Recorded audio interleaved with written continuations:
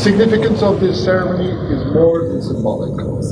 It embodies the fruits of concrete partnerships between Portugal and the international community, and it embodies Portugal's firm belief in effective multilateralism and in a rules-based international order. It is not a coincidence that we gather today in the same place where, in 1998, Lisbon hosted the Universal Exhibition. Expo 1998 was held during the International Year of the Oceans, and it was dedicated to the oceans. As an intrinsically maritime country, the ocean is a key pillar of Portugal's development and Portugal's international stance. Promoting the sustainable management of the ocean has been a strategic priority for Portugal since the beginning of the 2030 Agenda negotiations. As a country in the front line of the oceans related for multilateral discussions, we were among those that called for a standalone goal dedicated to the ocean, SDG 14, which now sets out to conserve and to sustainably use the ocean's resources.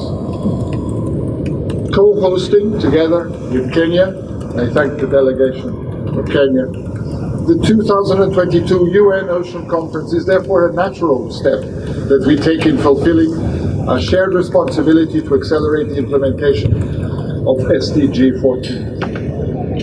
The conference comes at a time of urgency for the ocean in face of the triple planetary crisis of climate change, nature and biodiversity loss, and pollution and waste, ensuring that everybody has a voice and a role in tackling these emergencies.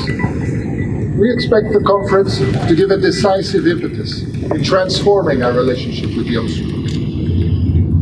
I would be remiss today if I did not convey our profound appreciation to all of the staff of the United Nations for their tireless efforts leading the preparatory work for the past months. And of course, I thank all of the Portuguese staff who have worked hard alongside them for many months. I now hand over the Altice Arena in conference-ready condition as we take great pride in seeing the blue flag of the United Nations waving next to our national flag in a few short moments.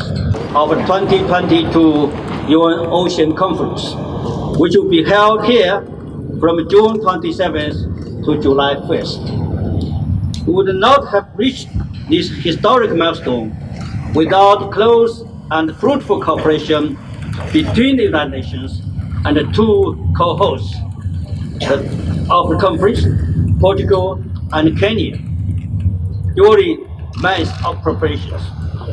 We are deeply appreciative of their leadership, commitment, and dedication.